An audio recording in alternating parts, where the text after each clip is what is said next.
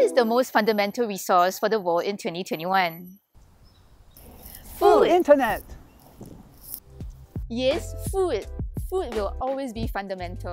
Food security arises from the stability of food provision, not only in terms of quantity, but also quality of food nutrition. The United Nations Food and Agriculture Organization, also known as FAO, uses a suite of food security indicators in order to assess prevalence of undernourishment. This is complemented by the Food Insecurity Experience Scale. But there are some parts of the world that are suffering from hunger and starvation. Most of them are coming from the least developed region, not necessarily because of the capacity of their soil to cultivate food. Especially during crisis, food security is at risk. Economic recession, dry season, or recent COVID-19 pandemic have shocked the food supply around the world. The crisis would alarm every country to protect their domestic demands and steer food nationalism, which questions the idea of the resilience of our food security. Global institutions like the UN FAO and the World Food Programme have initiated food assistance schemes and actions such as the UN Decade of Action on Nutrition and the FAO Food Coalition to address challenges in global food security. However, the success of such initiatives heavily rely on the commitment of UN member nations, and this could be especially challenging in times of crises like the COVID-19 pandemic, when food nationalism sentiments are at the strongest. During these times, member nations put no priority on their commitment to international aid, safeguarding their own self-interest first. Aside from commitment, these initiatives also require the donation of funds from member countries in order to succeed. That said, global institutions like the FAO play a facilitatory rather than an instructive role in tackling global food challenges.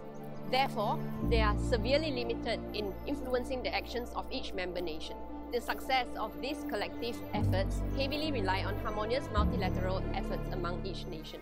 We need to strengthen the food coalition for future shock by embedding thermostatic institutions and involving private sector players. By using scientific indicators, the right-based sustainable food coalition will activate dormant policy during food crisis.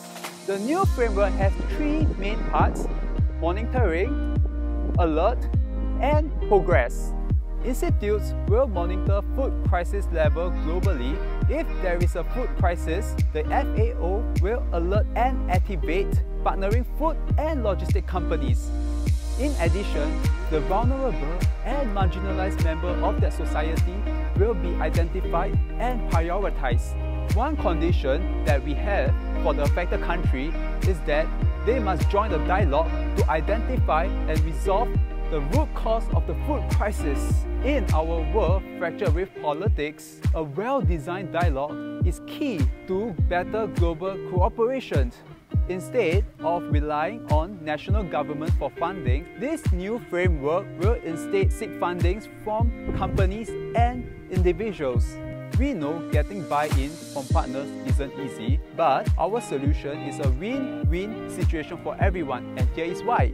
Food companies with excess food can sell them at cost price, minimizing storage costs and food wastage. Banks can ensure that their investment is safe by providing low-interest loans to these countries. We believe each crisis is the opportunity To do better.